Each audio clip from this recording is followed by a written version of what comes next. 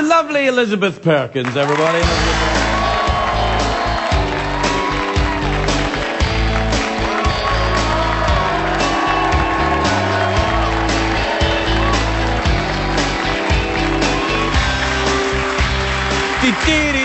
Hello.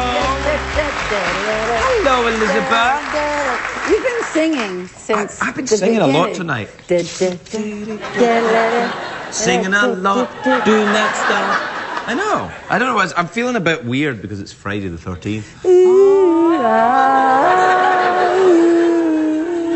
Are you superstitious? I'm highly superstitious. Are you really? I'm highly superstitious because weird stuff happens to me. Seriously, wow. weird stuff happens to me. Okay. First of all, there's people that live in my house. Yeah, your family. My old house that I just sold in Hancock Park, which was a really, really old, turn-of-the-century Spanish place. Right. We would constantly hear that. I have occasionally heard it here. Occasionally. But alone. Not as many as though. No, like this cracking sound. Right. And at first, I was the only one who heard it, and then I was like, oh, yeah, my mom's losing her mind. And then my husband heard it, and then my daughter heard it. So finally, I called a psychic, and she said, "You called somebody else first." Well, no. First I had them check the foundation. I had them check the walls. I had them do all that stuff. Right. And then finally, I called a psychic, and she said, "Well, when you hear that, that's a spirit trying to break through to the next plane." Really? For real. For real. Don't you for real me? Is it?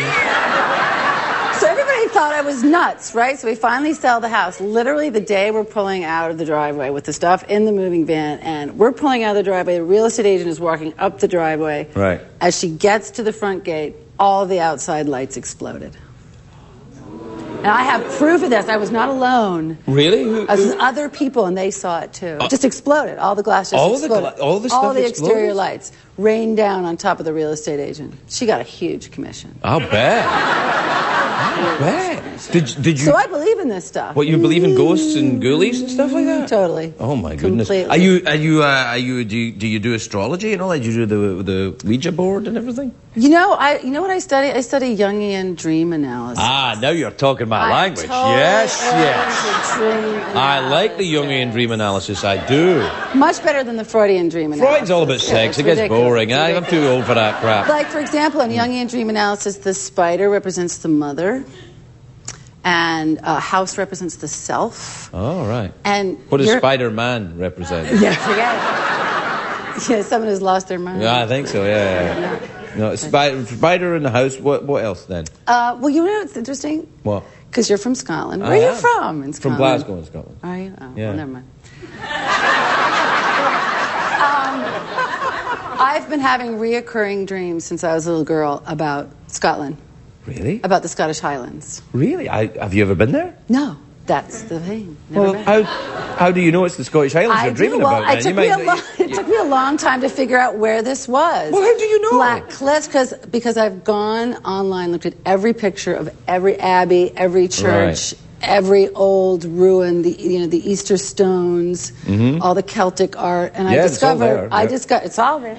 Yeah. I discovered that I have been dreaming about the Scottish Highlands. Well, why don't you go? Because I'm too busy shooting weeds. Oh. You're premiering on Monday. Yeah, premiering on Monday on Showtime. No, I think you should go. You should go see it.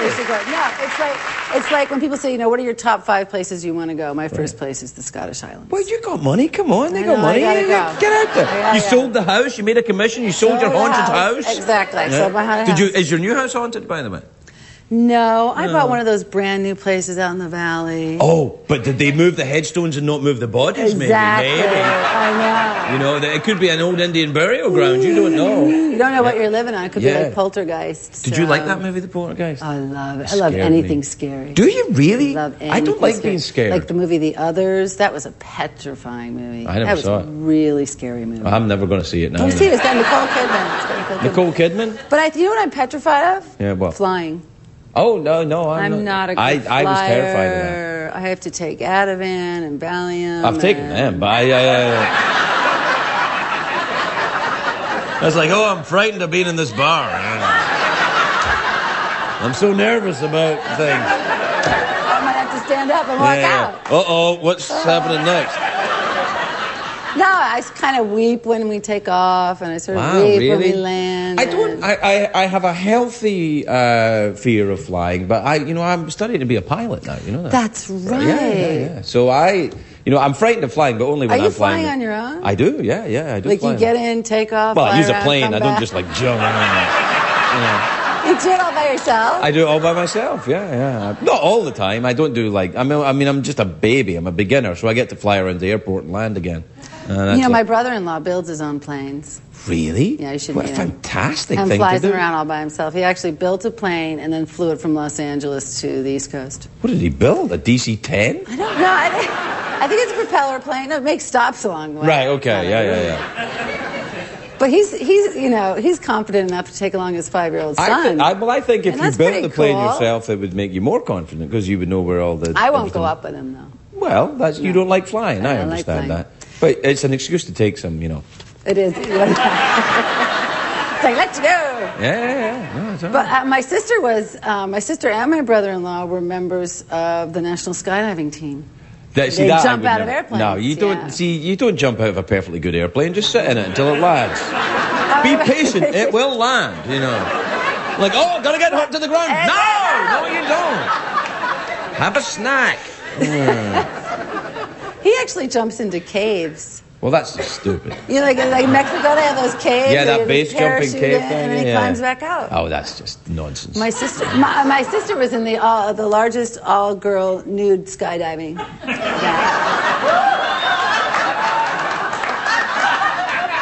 You have my attention. You see? Yeah, it's not mine. What is that falling out of the... Oh, yeah!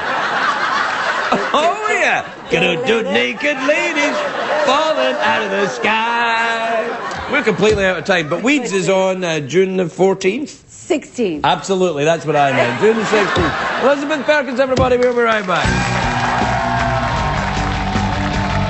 She's a big star is what I meant to say, but I'm shy because she's so lovely and I'm excited about her coming out. She's on the show Weeds, which is on Showtime. It's a cable channel. And the season premiere... Please welcome the lovely Elizabeth Perkins, everybody. Elizabeth Perkins.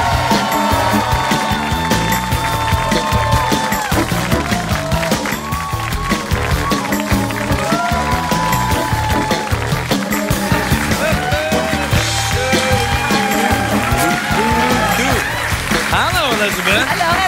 Hello. You look very nice. Thank you. You know what you look like? You look a bit like a Bond girl. You know what I mean? Yeah, I'm kind of going for that look the this boots season. and the...